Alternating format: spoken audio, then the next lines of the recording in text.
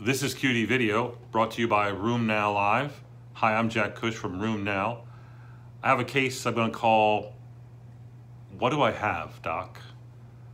It's an interesting one in that it's a 59-year-old male who, at the end of the summer, we're now here in January, he had a bug bite. 2 weeks later, 3 weeks later, he started developing arthralgias in his fingers, maybe a wrist. Really nothing else to go along with that. When you question him further, you find out he lost 40 pounds recently, but he's been dieting and really changing his life. So is that important? Hard to say. He has had some night sweats, but not enough to change bedclothes or change the sheets. He doesn't sleep all that great. He went to his family doctor, was given an over-the-counter medicine. He didn't really want to take non-steroidal, so he took turmeric over-the-counter and felt better. Labs were done, and he was negative for rheumatoid factor and negative for CCP, and he had a normal SED rate.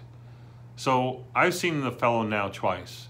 My initial visit disclosed that he has an oligoarthralgia in a few finger joints and a wrist, and not much else. He's got some periarticular pain, but really nothing to write home about. He has no carpal tunnel syndrome or carpal tunnel symptoms. He has a negative Durkan's test, if you know what that is. Look it up on Twitter and RheumNow. You'll find out it's the more specific test for carpal tunnel instead of Tinel's and Phelan's sign. Durkan, D-U-R-K-A-N. So he has arthralgias, and I treated him with a course of steroids. Doesn't hurt to give a blast of steroids for 2 or 3 weeks. You know, the literature on acute polyarthritis that presents, most of those will go into remission. Most of those will go into remission if you give them a short course of high-dose steroids. They might have gone into remission without the steroids. So I gave the fellow 20 milligrams of steroids for 2 weeks. He stopped. He said he felt better during that. Still had some pains. Still was taking the turmeric.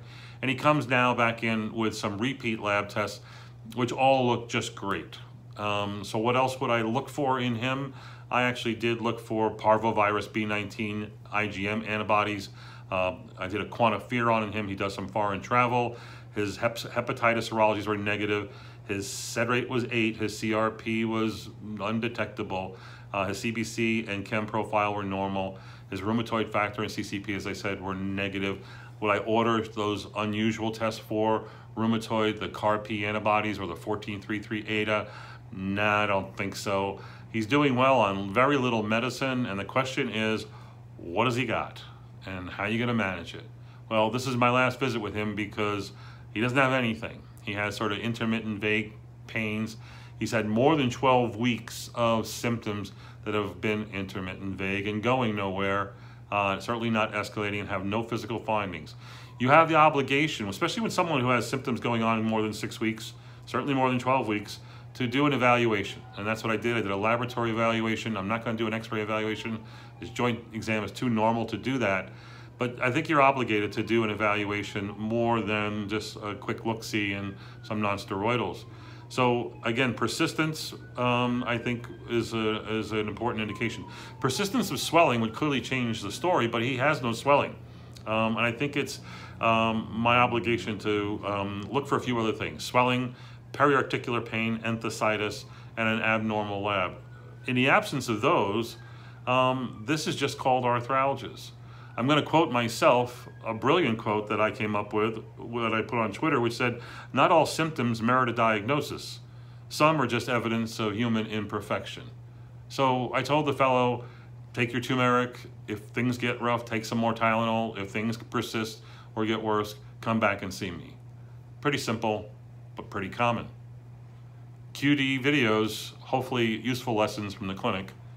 See you next time.